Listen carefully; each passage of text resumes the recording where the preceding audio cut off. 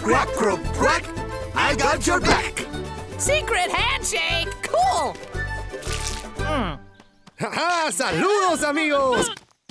Surely you remember old Panchito and Jose. Os Pachigos! Oh, last time we saw you, you were just little eggs.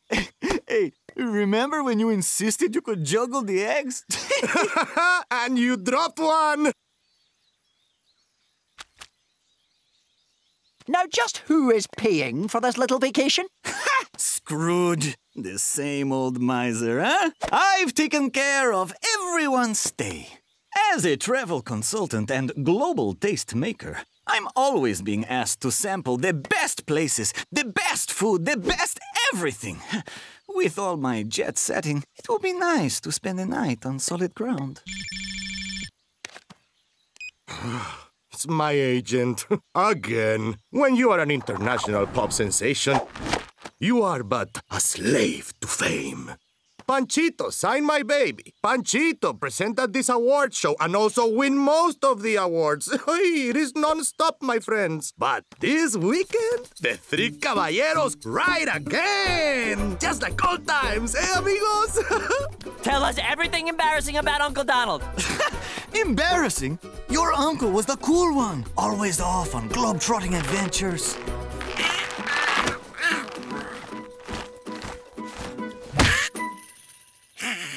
What are you now? A super spy?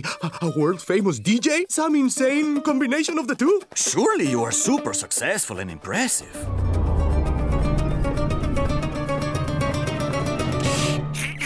Breathe. Just breathe. I'm getting with my life. I'm a failure. Oh, that never bothered you before.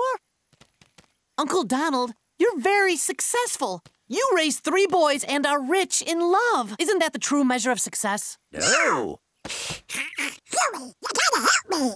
Help you? Well, I have been looking to earn my improv theater merit badge.